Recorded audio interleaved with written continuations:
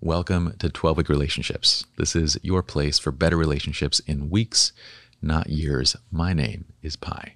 Welcome back to another Roadmap episode. This is an accompaniment to the TWR newsletter, which we call the 12-Week Relationship Roadmap. You can sign up for the newsletter at 12weekrelationships.com, and it's available to you when we write out this handwritten message. It'll come to your inbox each week. You can either read the message or you can click and listen to it or watch via podcast form. So this is our roadmap on the conversation of the one relationship question that nobody could answer. And if you remember our last episode, you might actually remember the question. I'm going to say this too, by the way. I'm not really a fan of small talk.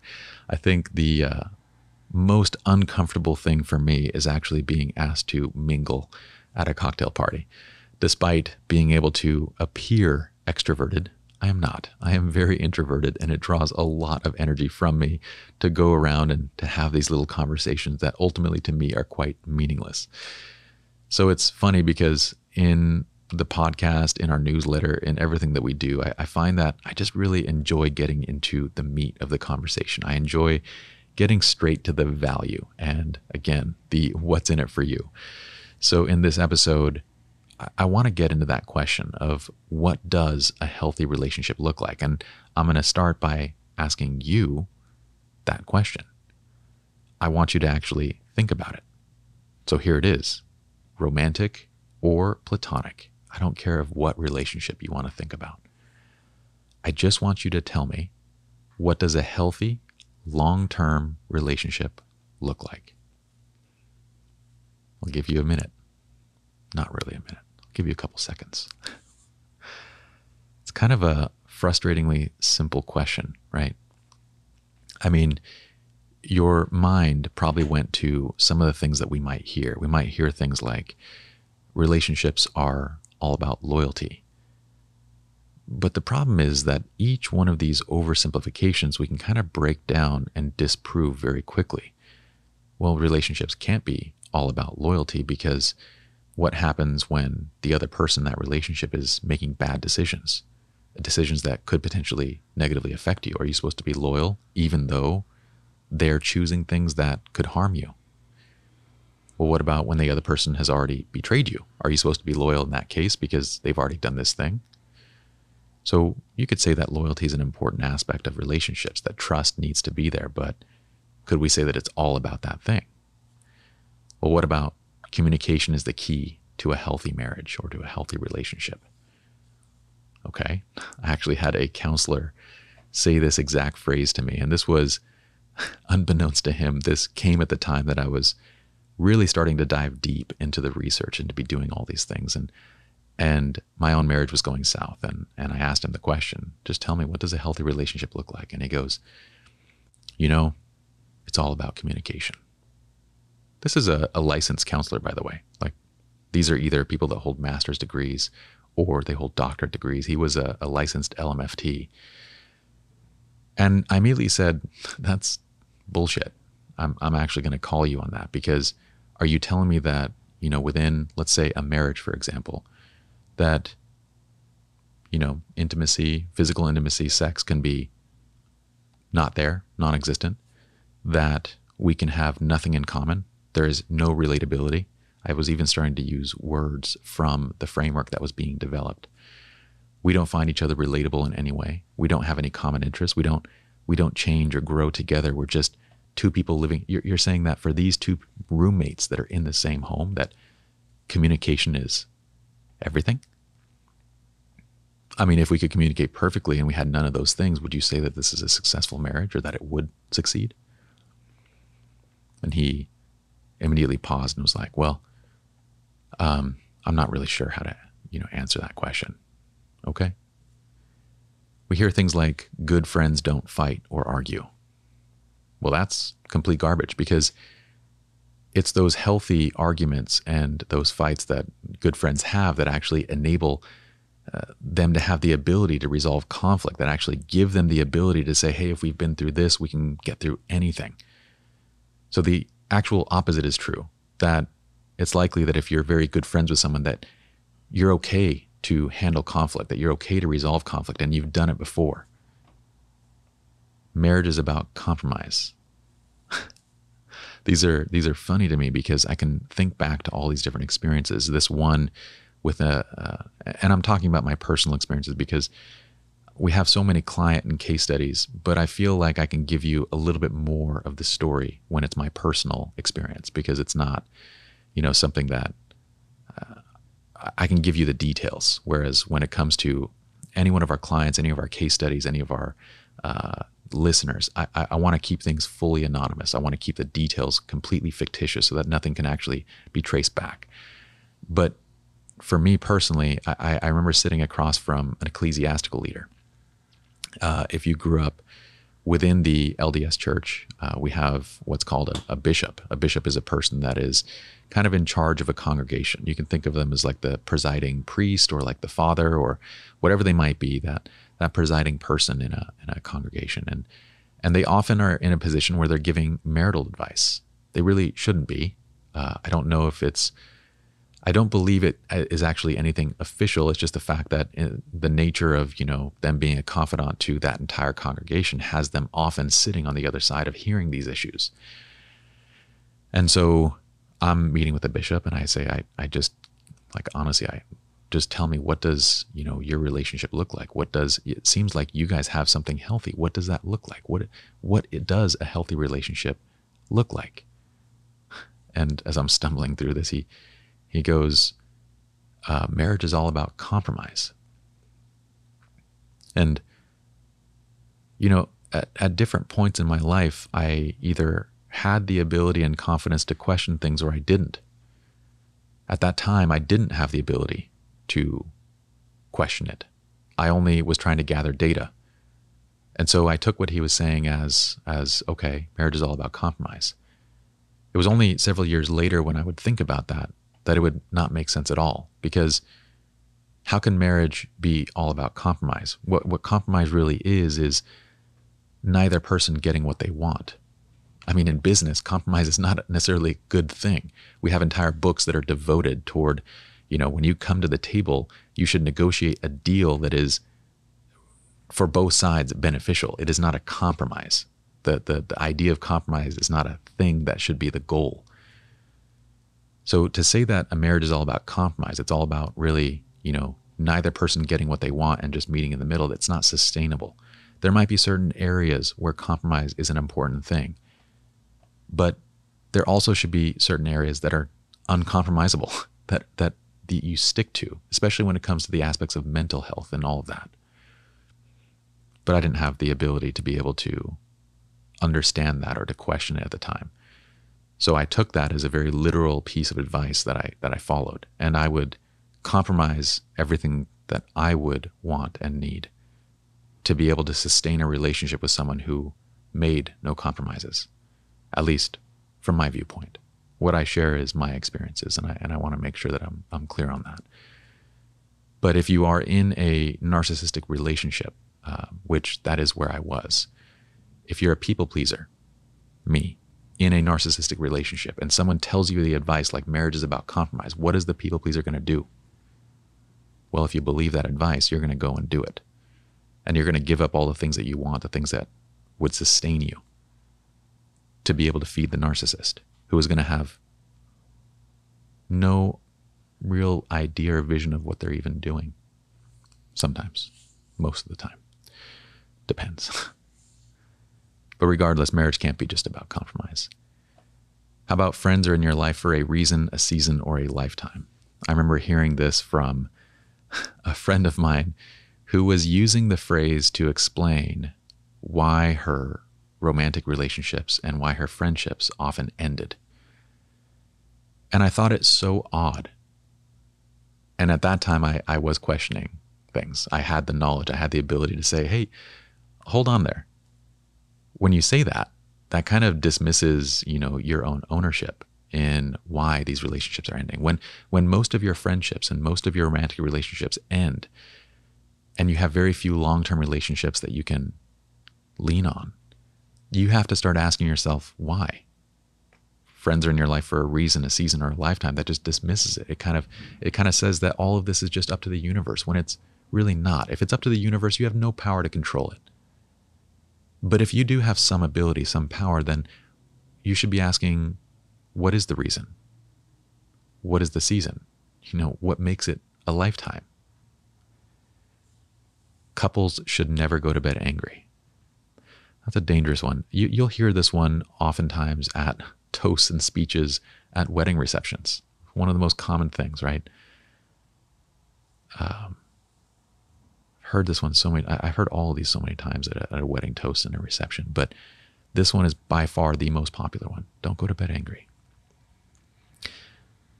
I'm going to go into that one in just a second. And the thing is that I could keep going on and on with these common pieces of relationship advice. I don't even want to call them advice. I don't want to give them that stature, that status, because they're not. These are statements, inaccurate statements based off of anecdotal experience, off of an individual's experience. And if I'm honest, the thing is that we've all heard, we've all believed, we've all even shared our fair share of this kind of bad relationship advice, these statements. And they all sound the same. They sound profound, but they offer little to no actionable guidance. And they have no semblance whatsoever of an actual framework or structure either. But the worst part about each of these is usually these things roll off our backs. A friend says it, someone says it, and usually it's just like, yeah, whatever. It just kind of goes back into the back of our minds as, this is one piece of what a relationship might be. But sometimes it doesn't. Sometimes they actually go to the forefront of our minds because we believe them. Not necessarily the statement. We believe the person that said the statement. And this is where they can be incredibly damaging. And this is where I would go to the couples should never go to bed angry. This is one that is so widely shared that we will see clients come to us and they will talk about it. Like, we were always counseled to never go to bed angry. And well, this one night we had a big fight and I went to bed and now I'm just questioning everything about our marriage. They believe in this sentiment so strongly that because of one instance of going to bed angry, they're questioning their entire relationship and the validity and the structure and the foundation and all of it. And this hasn't happened just one time. It's happened many, many times. In fact, in my own marriage, I would say that I too had that belief early on in my marriage, a couple years into it, as we are fighting, as we're having issues. And I keep hearing this line in church said over and over and over, never go to bed angry. And I'm going to bed angry. Well, does this call into question my entire marriage? Is it this? Is it that? I mean, in my case, I was in an unhealthy marriage. So in what cases is this right? And in what cases is it wrong? How does this fit into any sort of kind of puzzle? Well, it really doesn't. And the answer to that would be this. If we expect a marriage to last a lifetime, and we know that our mornings are often filled with busyness. We have to get up early, prepare for work, prepare for school. If we have kids, we got to get them ready. We're getting up at 5, 6, 7 a.m. to go and do these things. And if you have an argument the night before, when you're exhausted, what is the likelihood that the following day you have to wake up early across a lifetime? The likelihood's pretty high. And across a lifetime, what is the likelihood that you get into a fight? And if you actually believe in this sentiment, how is it realistic that you never go to bed angry? Because if you do get into a fight, and this is at the end of the day when you're both emotionally drained and you're tired,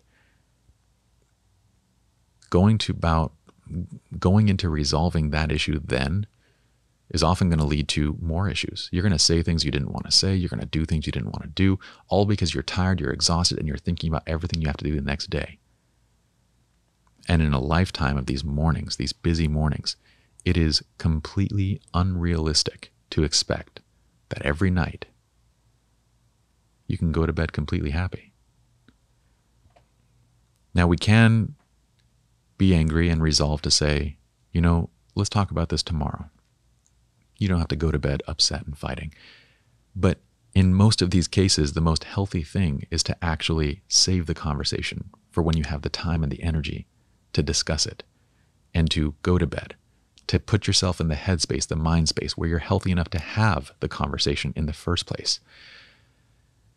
But instead, we see one couple after the next come in, talk about how they tried to resolve it before going to bed because they believe that they should never go to bed angry, and guess what? They make the problem worse. Then they start questioning the entire marriage. And in some cases, the marriage should be questioned. In other cases, it's a completely healthy marriage. But the point is it has nothing to do with going to bed angry. So what does a healthy relationship look like? I don't expect you to have an answer to this. I'm reiterating this point because there's a simple truth. Most of the meaning in our lives, and I say most because I don't want you guys to argue with me that, oh, it's only part of this. I really want to say all the meaning, but I'm just going to say most. I'm going to leave some room there. Most of the meaning in our lives stems from our relationships, from the experiences that we get to share with the people that we love, that we care about, that we want to spend time with, from our friends to our family, everything. So if we can agree that most, a lot, a significant portion, you don't have to say all, but if we can agree that a good portion of our significance, of our meaning, comes from our relationships, then why can none of us answer such a basic question as what does a healthy long-term relationship look like? Again, this isn't to berate you, and it's not to make you feel bad, because I was in the exact same boat. Dr. Glen is in the exact same boat. I want to focus on this, and I want you to realize this, because there is something more insane than that. There is something more insane than acknowledging that we derive most of the meaning in our lives from our relationships, yet we have no idea how they operate. As insane as that sounds, there's something crazier. The fact that we've asked multiple professionals, well over 30 professionals, the exact same question. I'm talking counselors, psychotherapists, people that hold master's degrees, doctorate degrees, relationship experts, coaches, ecclesiastical leaders, LMFTs, I mean, you name it. We've asked, before we did the actual research, we asked well over 30. I lost count of exactly how many. The exact same question, and none of them had an answer that was better than any of the things that we've discussed so far. Their answers were the same. They were, don't get me wrong, they sounded better when they gave their responses, right? You know, when my marital therapist said that relationships are about compromise, I mean, sure, he was able to talk about the balance and the dynamic, and this would be, it sounded eloquent, but at the end of the day, it's the exact same thing. I don't care if you say, okay, between two people, person A is going to want one thing and person B is going to want another, and their ability to basically align their goals, to align their values, resides in having the know-how to communicate through those problems. That sounds great. Sounds fantastic. You literally said the exact same thing. Marriage is about communication. Relationships are about communication. So that's what I mean, is when distilled, their answers were no different than the vague and unactionable cliche that we would willingly give to each other, that friends give to each other, that family shares with each other. And when we pressed them, none of them could answer the basic question. When they were challenged, and when we said, no, that can't be it, that can't be the only thing. What does a healthy relationship look like? What are the pieces? Oh, well, it's complicated. Okay, well, break it down. Oh, well, there's lots of moving parts. Okay, what are those moving parts? Nobody could get to that place because it was never a concern or a priority for the science, for academia to actually address that issue. Instead, we focused in on, why do people fight? We focus in on what's the best way to communicate. We focus in on symptomatic issues. Why? Because the entire medical model is a symptomatic model, at least from a westernized or Western medicine standpoint. And when we say, you'll hear Dr. Glen talking often about the medical model of treatment, right? The medical model of treatment is let's say you have knee pain. You go and you see your doctor. And what's most likely to happen is that the doctor says, oh, you have knee pain. Okay, here are some anti-inflammatories. Go ahead and take these and, the problem should go away. Well, the symptoms will go away. You take the painkillers and the symptom will go away. You might also have, other outside issues that happen because of those painkillers, but whatever. Let's not talk about the other, things that come about. But the underlying issue was never resolved. We took the painkiller to resolve the knee pain. Problem is when we stop taking the painkiller that the knee pain comes back, because what was actually necessary was for the doctor to say, look, you have knee pain. Let's try and figure out why. Oh, you had a sports injury. Okay. So what I'm going to do is going to give you this anti-inflammatory, and I want you to go and see a physical therapist who focuses on sports injuries. What we need to do is actually rebuild the muscle around the knee joint, because there's an imbalance in the way that you're walking right now. And so that problem is going to keep reoccurring. Medicine is getting better. And these days, it is more and more likely that your doctor will give you an actual treatment plan to resolve the immediate issue and to actually address the underlying problem. But I'll tell you, 20 years ago, when my dad was going through anxiety and all these different things these mental health issues, and still this is quite common today. When my dad was going through those things and he went to his doctor prescribed him with medication and then said, just avoid situations that cause you stress and anxiety. How is that appropriate advice? I mean, are you supposed to become a hermit? Because my dad actually believed this doctor, and he did. My dad chose to stay home to avoid the people in his life that were causing stress. Now, that is everybody, right? Because if a lot of these root issues are your own, it doesn't matter what I say or what anyone else says. It doesn't matter. In most cases, it's not even anybody doing anything wrong. It's the perception that he would have. And he would also avoid the actual stressful situations, the places where that anxiety was being created, the workplace where, he was being mistreated and all these different things. And so he became he just became a homebody. And guess what happens to that anxiety, to that stress? Well, it gets worse over time, right? Because like any muscle that doesn't get exercised, you begin to atrophy. So his ability to actually handle stress and to actually handle those situations got worse over time. So what does the doctor do? Take more drugs. Yeah, we need to up your dose to this amount now because, well, your stress is coming back again. This is no different than Dr. Glen's experience, which was actually pretty recent. This still happens all the time. Dr. Glen was working with a psychotherapist. And we talked about this in the podcast when Dr. Glen got his brain scan after he left that traumatic experience in social work and gave up his license and separated from that whole thing. His psychotherapist said, you have the brain of someone that has been to war. The amount of trauma that you have suffered is worse than a soldier going to war. So here's what we're going to do. We're going to treat this. And at best, you just need to remove and reduce all the stress in your life. You can't handle things anymore. Fortunately, Dr. Glen knew enough at that time to challenge it. But in so many cases, we don't. We don't challenge it. And this is where bad advice can be so incredibly dangerous. Because when you believe the person that's giving you that advice, you don't question it and you implement it. And it's very likely that if that advice was bad, it's going to take you to an even worse place. This is the medical model. The medical model is to treat you and to keep you within a sort of, I want to say like a median level of comfort. Medical model treatment is not supposed to be too extreme on either side. And it applies to psychotherapies as well. If you're in an unhealthy relationship, an unhealthy marriage, the medical model of intervention would give you coping skills. Well, this is how you deal with that. Let's talk about this. Let's deal with the symptoms. This is, okay, so he's saying these things and this is, that's kind of like emotionally abusive. So in those moments, I want you to separate yourself from what's being said. And I want you to, think that they're not trying to hurt you in that way. And just go to your room upstairs and separate from it. Now, What the medical model should be doing is saying, no, you're in an unhealthy marriage. You're in an unhealthy relationship. And it doesn't matter what coping skills I give you. It doesn't matter how I help you to treat the pain of it.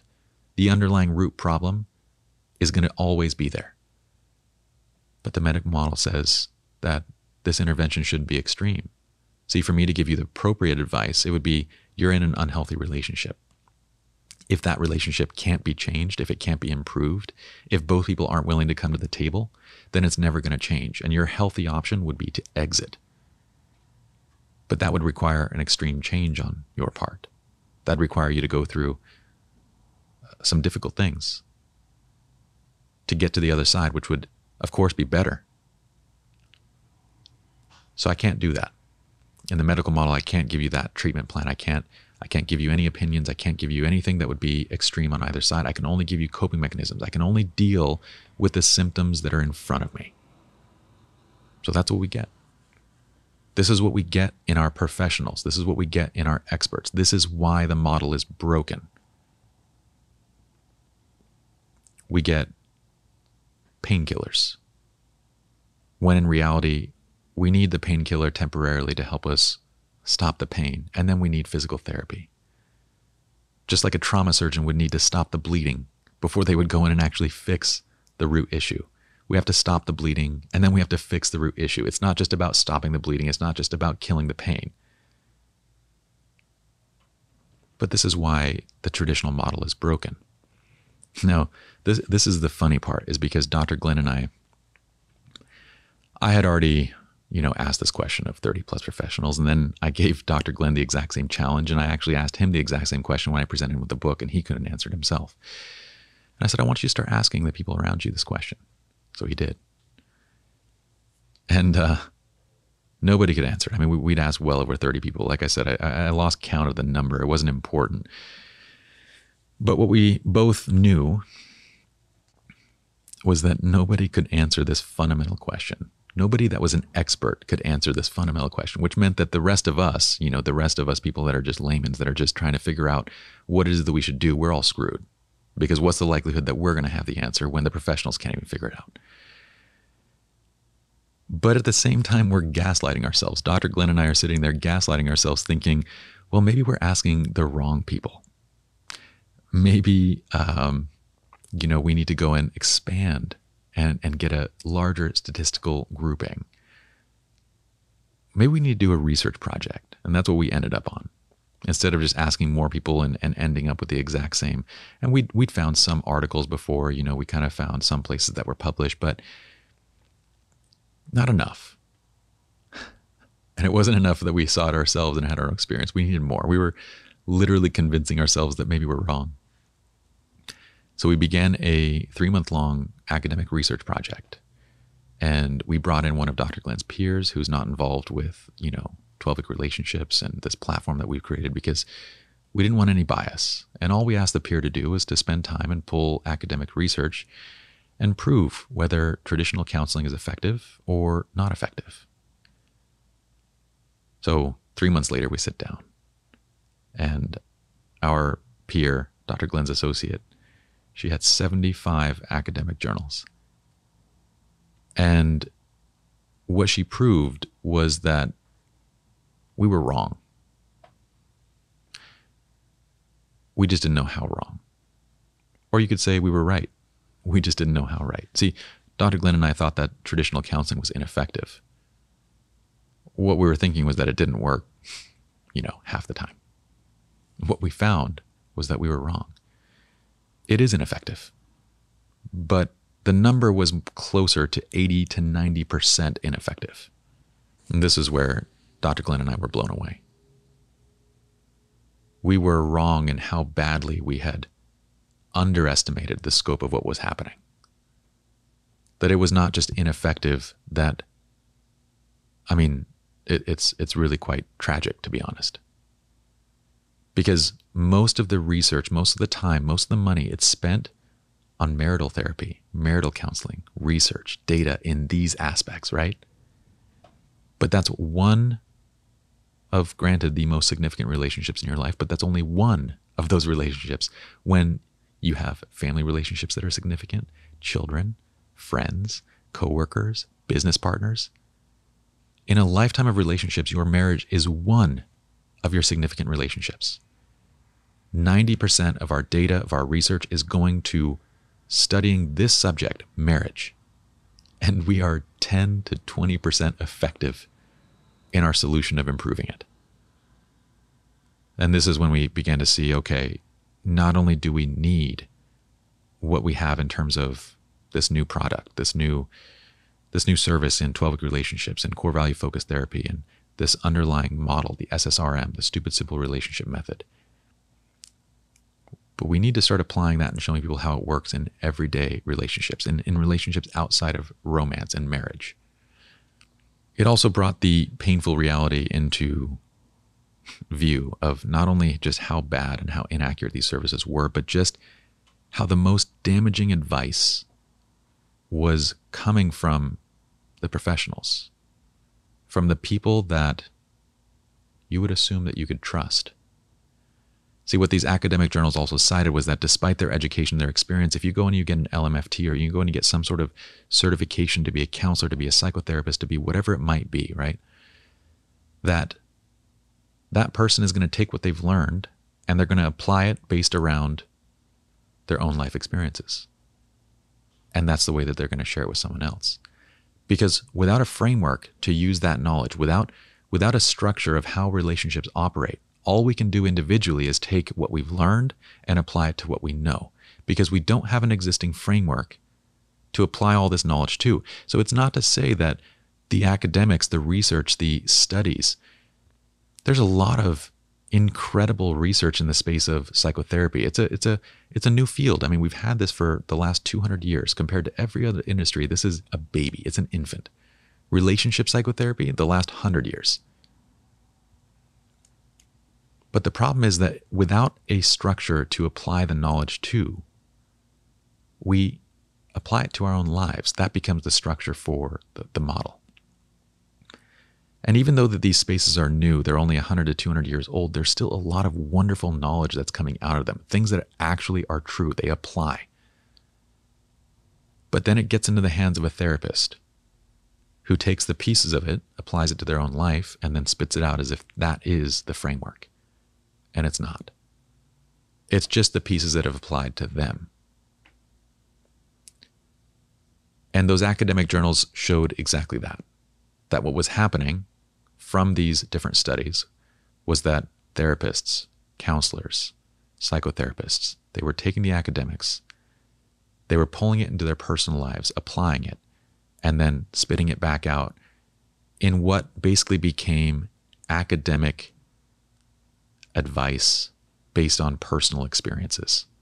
Not based on what the other person was going through, but based on the own therapist's experiences. And this was a huge piece of what lent itself to the inaccuracy and the ineffectiveness of the service. On top of that, once you get an LMFT, once you go and you get these different certificates, the ongoing education to maintain it is not that much. So a lot of the latest academics, a lot of the latest research, these people had no clue of. And I don't want to say that this is, it's very easy to interpret what we're saying as bashing of traditional counseling, of counselors, of, marriage therapists, of family therapists. And it's not that at all. It's not their issue. It's not their fault. It's the fact that there's never been a structure to apply this knowledge to. This is what made the stupid simple relationship method so powerful, because it's a structure for how a healthy relationship should operate. We've taken the thousands of possible human behavioral interactions and we've condensed it down into 3 simple pieces: desire, quality time, and sustainability, and with 10 components total inside of this framework. That sounds a little bit complicated, but it's definitely better than 10,000, 100,000 possible human interactions and behaviors. It's actually usable. And when we applied and when we took all the different academics and all the different models and applied it to it, then Dr. Glen found that, well, the stupid simple relationship method actually already accounted for each of these different academic therapy models. They're all built into it. All we had to do was create basically a treatment program, an actual therapy program, which became CVFT, or what we call core value focused therapy. We did the smart thing and trademarked these, and we have our submissions into every patent library in place that we need to be. But the goal is that we can now bring this out in terms of the actual framework and then apply everything that we're learning, all the academics, to it. And it's not to say that what we know is perfect. It's far from that. But it's a much better place than what we had, and it continues to improve each and every day. Science is only right in so much as what we know right now, right? The science changes on everything all the time.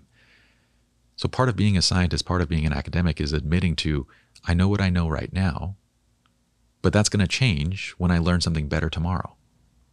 That once I've proven that this is not true, or that there is a better way, I'm going to accept that way. This is what makes this project with Dr. Glen so fun for, I'm going to say for both of us, but I'm going to speak for me. Because my career has focused on, I want to say, practical academia. I want to say taking the research and the science and studying and simplifying it into frameworks that could be applied to everyday life. And if it couldn't be applied, I just left it out.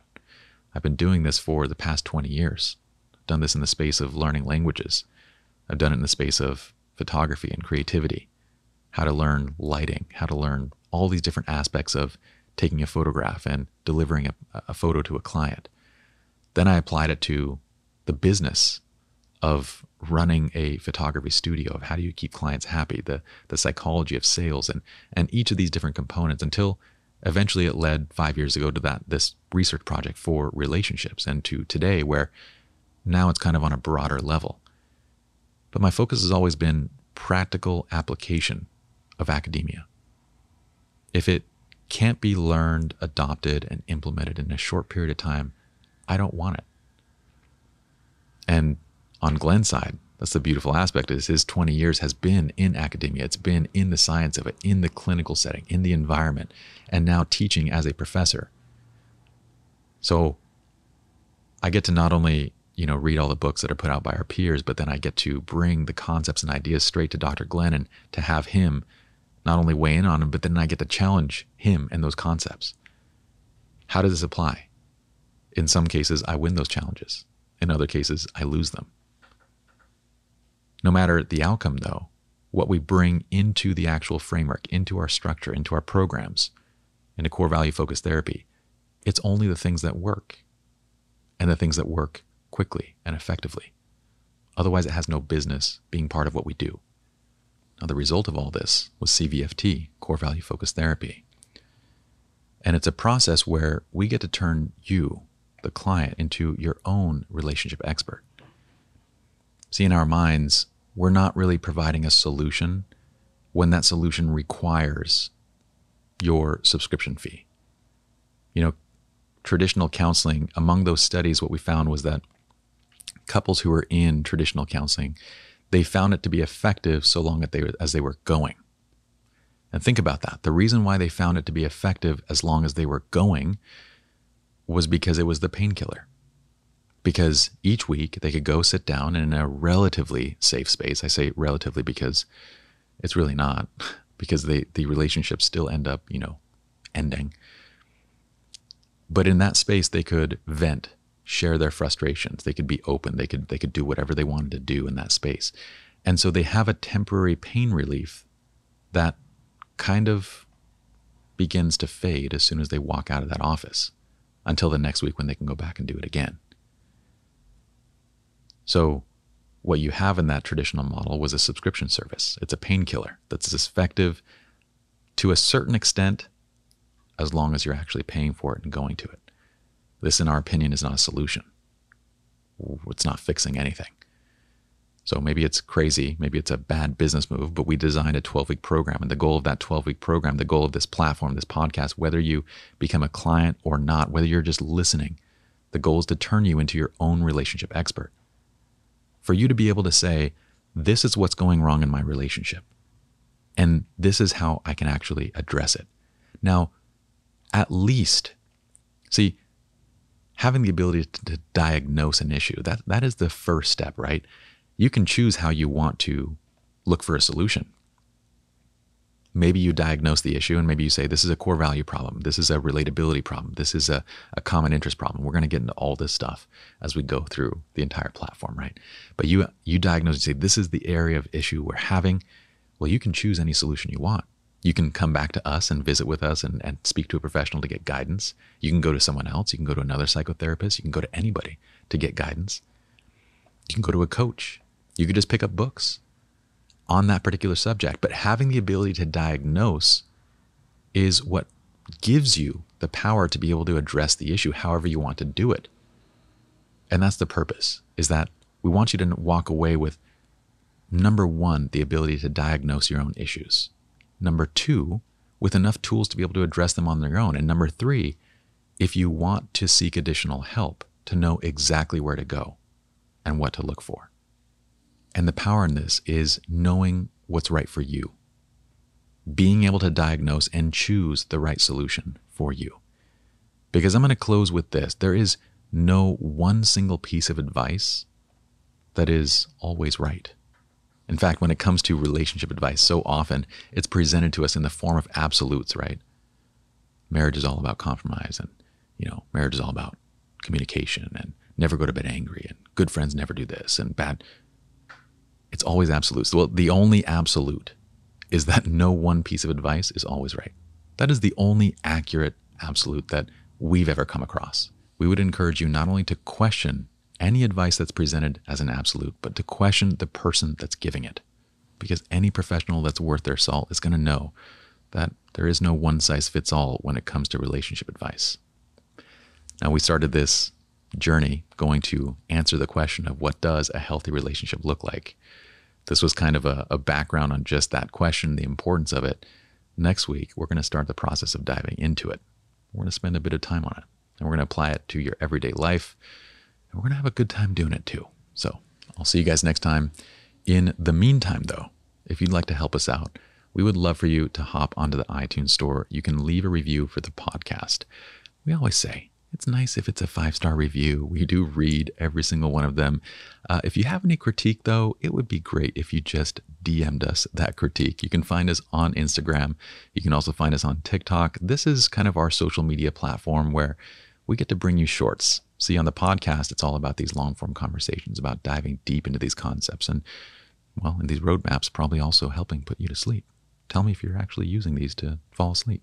Be nice to know. But in short form, we're going to bring you ideas, concepts. So on social media, on Instagram and TikTok, we're going to bring you these bite-sized concepts and ideas that you can immediately put into practice. And if you like, you can share with your friends. We have also the TWR Roadmap. That's our newsletter, which is what this episode is.